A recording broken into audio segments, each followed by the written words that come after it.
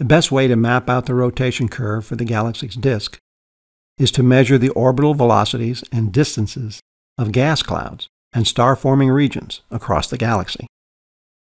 These are the H1, H2, and molecular clouds we covered in our segment on star birth nebula.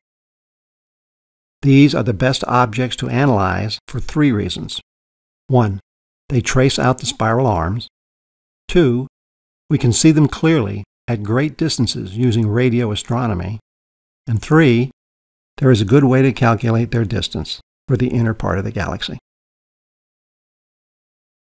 So, for clouds closer to the center than we are, we can scan the sky bit by bit and create a map of the rotation velocity and distance for the inner galaxy. This map can then be used to find distances to all the clouds and the stars they contain, as long as they are closer to the center of the galaxy than we are. For clouds further out, there are no tangent points. For these, we have to use weaker methods for determining distance and rotational velocity. We then do a best fit line for the collected data.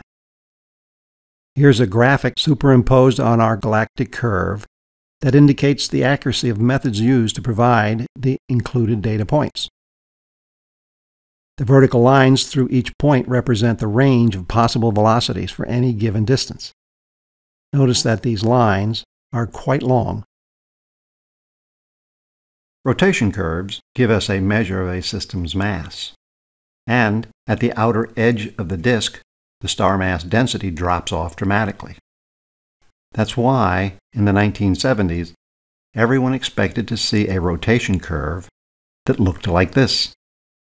Where the velocities were expected to fall off, they remained relatively constant. If our current theory of gravity holds up for galactic distances, then this curve tells us that our model of the Milky Way is missing something. In order for objects far from the center of the galaxy to be moving faster than predicted, there must be significant additional mass far from the galactic center, exerting gravitational pulls on those stars. Not knowing what it is, we call it dark matter, and it extends way into the galaxy's halo.